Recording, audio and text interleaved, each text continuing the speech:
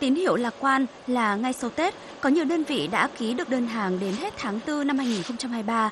Thị trường sôi động là nhờ các nước đẩy mạnh nhập khẩu gạo dự trữ.